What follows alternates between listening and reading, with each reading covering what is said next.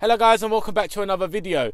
You guys kindly join me with a beautiful view behind me, as you can see, but it's not about that today. It's about the car that I'm about to show you guys today. Now, Toyota has kindly challenged me to review this car, and they definitely knew that I wouldn't drive a car like this. They threw the spanner in the works because Yash likes fast cars. But you know what? Let's go way back from when Yash first got his first car. It also was the same engine and in fact the same color as this car that I'm featuring today. So that's why I thought, you know what? Let's go down memory lane and let's feature this car. This video is mainly targeted for people that are potentially getting their first new car, or also people that want to drive a cheap economical car. So this video is for you guys. Please like, share and subscribe, and let's get straight into this one.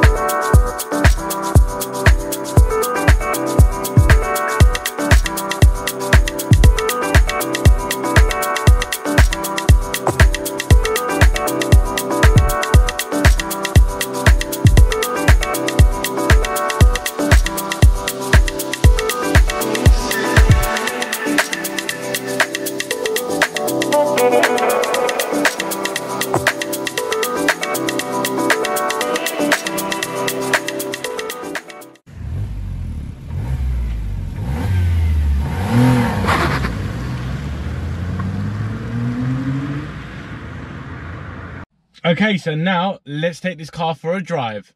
Oh wait, actually I forgot something. Today's video is sponsored by Car Vertical.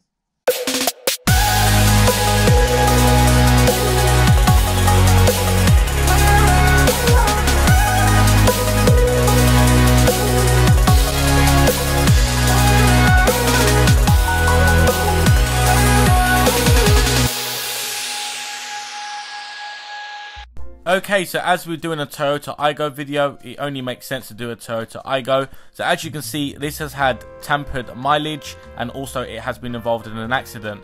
So if we can just scroll down, you can see the spotted activity. Now this mentions any MOT history and any registered keeper changes. Scrolling down to the mileage, as you can see, from 31,979, it dips all the way back down to 18,500.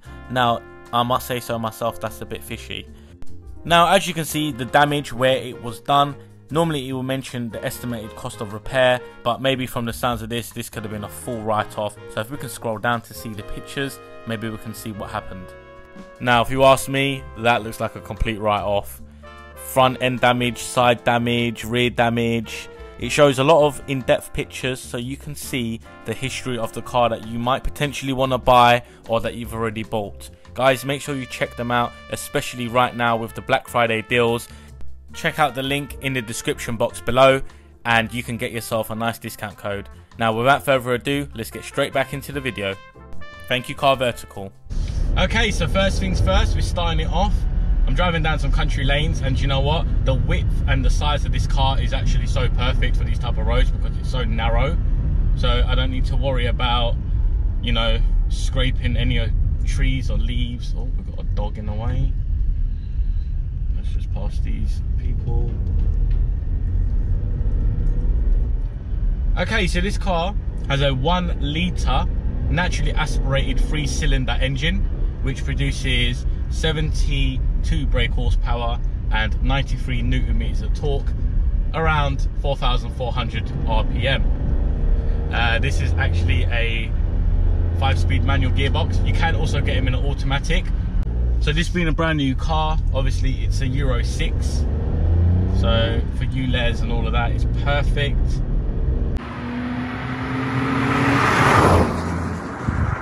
The colour of this car is actually red pop, which is a solid colour, and it's obviously got black parts to it as well, which definitely complements the red. It has 15-inch alloys, 10 spoke, and this is actually the X Trend, which is the middle range of the car. The lower range is the X Play, and then the top spec is the Exclusive, which there isn't much difference between the Exclusive and this one. You could also get a JBL pack, which gives you better sound system to the audio speakers, because this is more targeted towards probably the younger generation. So a lot of people in the younger generation love to listen to music, so that's why, you know, you have that optional extra. However, even with this particular model, as standard, the speakers are actually really good. I was really surprised. And when I did a bit more research into it, these speakers are actually from Pioneer, so it's actually pretty good. When I had my Corolla, that had the JBL upgrade, and I literally feel like this is on level with that. Like, it's crazy.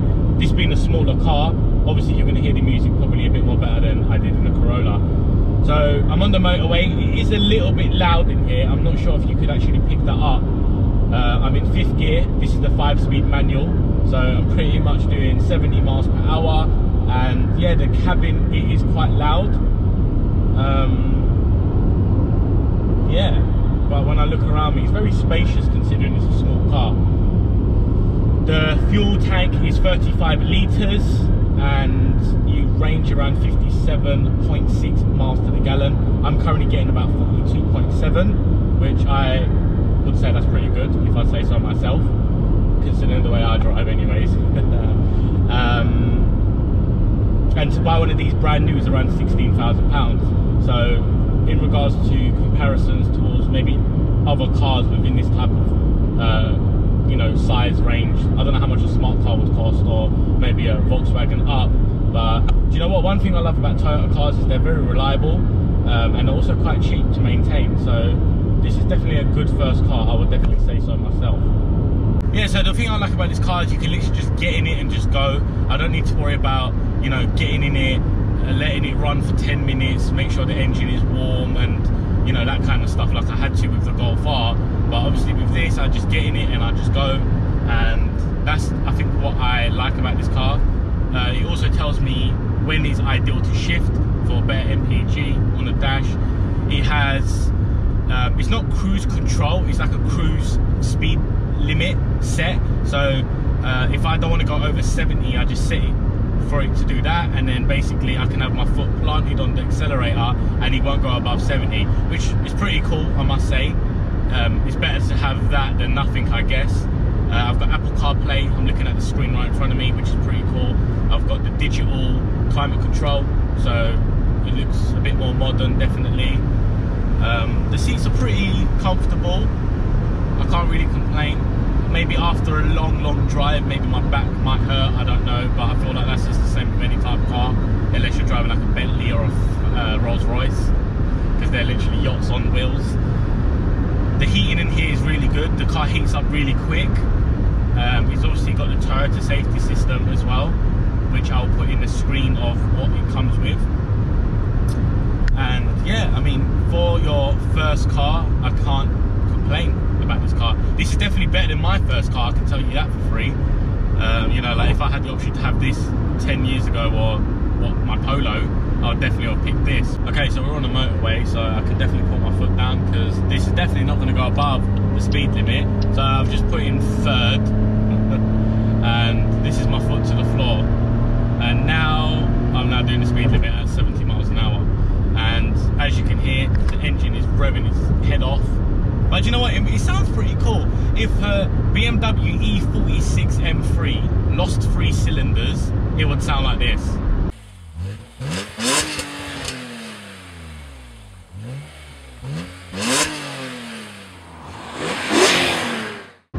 Like, it's very tinny, it's pretty cool.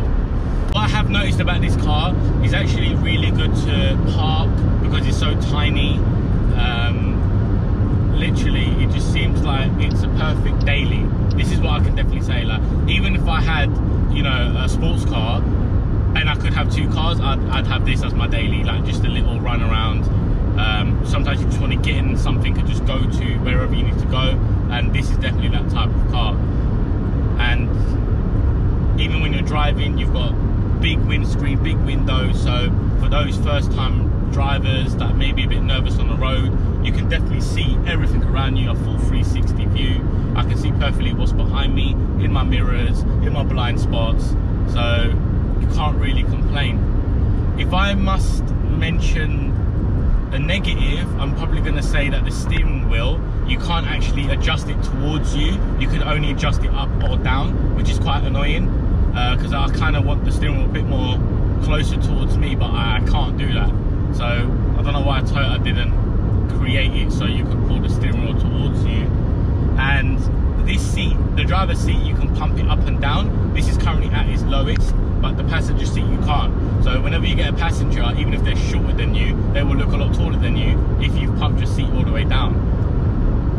I wish it had an armrest. Like, I feel like there's a lot of gap here. Like, and if I just want to rest my arm, I don't know what I'm doing with it. Like, I'm holding onto the gear knob or like holding onto my leg, but I just wish I had that somewhere where I could rest my arm. But these are just little teething issues, and I definitely didn't have that luxury in my first car. So I'm just kind of just pinpointing things that there has to be some kind of negative, because not every car is perfect. I like where the cup holders are. There's 2 cup holders right in front of me, in front of the gear knob, so, you know, easy access to get my drinks. Like, you know, I don't need to like try and find it here, even though there is a cup holder right here. But how often are you going to have 3 drinks in one go? So there's 2 right in front of me. I've got a USB port right there as well, and the USB socket to plug in to access Apple CarPlay. It's got a decent sized glove box for a small car, but it definitely does lack storage space in this car, because the door card pockets are really small. You can't really fit nothing in them, and there's no other, like, you know, like little hidden compartments, or like I said, with sometimes when you get a armrest, you got like a bit of storage there as well. You don't really get that in this car. The boot space isn't really big, it is quite small. It only actually holds 168 litres. Like, I couldn't even get myself to lay in that boot. However, if you fold the seats down, then obviously, yeah, you have a lot more access. But if you've got passengers and you want to go on like a long road trip and you want to take some luggage with you, it's going to be a struggle.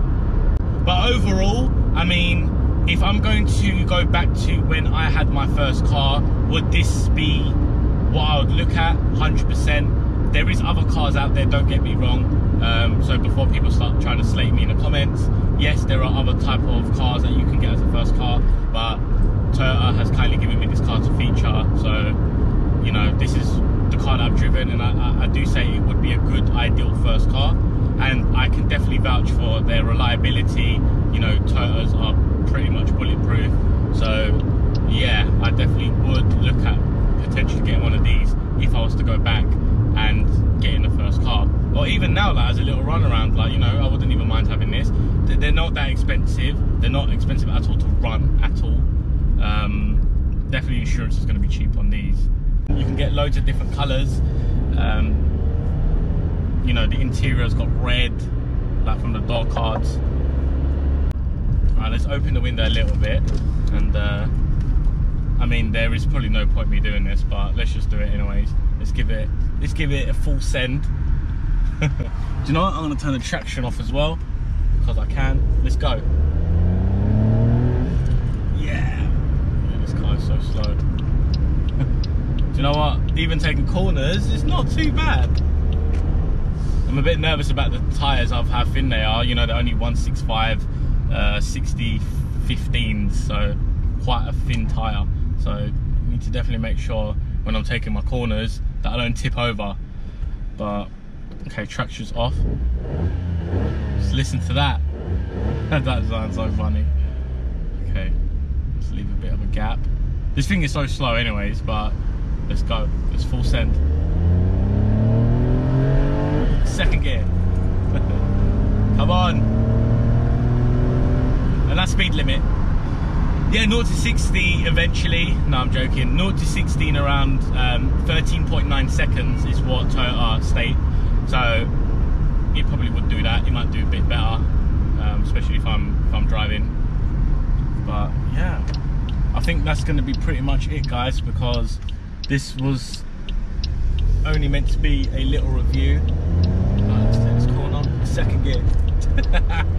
Yeah, so this is going to be a shortish video. Hope you guys enjoyed it. If you have any further questions, please don't hesitate to write in the comments below, and I will do my best to reply. Okay, let's go for it. Come on. Wow, this thing is... Right, now it's picking up. Around 4,400, as it states where the Newton meters of the power is, that's when it kind of starts to really like become a bit more alive. But from 1 to 2,000 RPM, it just doesn't really have any oomph to it, which I wish this had a bit more power, because I actually genuinely think that this car would actually be quite fun to drive. Let's just close the windows. But yeah, if there's anything more that you want to see on this car, please let me know. I have the car for a bit longer, so I don't mind doing a, you know, 5 things that I like, 5 things that I don't like about this car, like I've done on my Corolla. More than happy to do so. Just let me know in the comments. And yeah, that's a wrap for today's video. Hope you enjoyed it. Please like and subscribe if you haven't done so already, and I'll catch you guys on the next video. Peace out.